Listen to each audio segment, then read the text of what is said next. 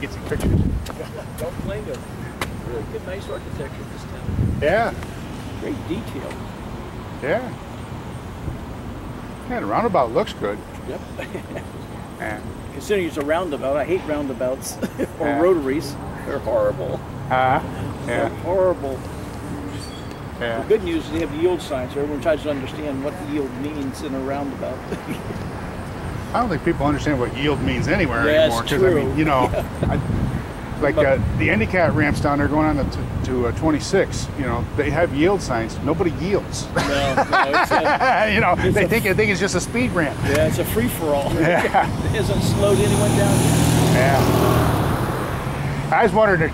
I hope there's no truth to the rumor. I heard there's a rumor that Obama's bus is going to come around the roundabout next week. No, I'm only here for the day. So I won't be He's around on when that happens. he's on the bus tour. He's coming down to Binghamton University next week. Oh, okay. So So you probably have to come this way. There's not many options left to him. yeah, there's a lot of construction in the area, and he is going to be on a bus. That's what Well, that's going to be my interesting. understanding, according to the newspaper anyway. So it'd be interesting if the bus makes it through here pretty well. Yeah. I mean, you know, Well, if not, they'll clear his way. Yeah. No doubt about that. of course.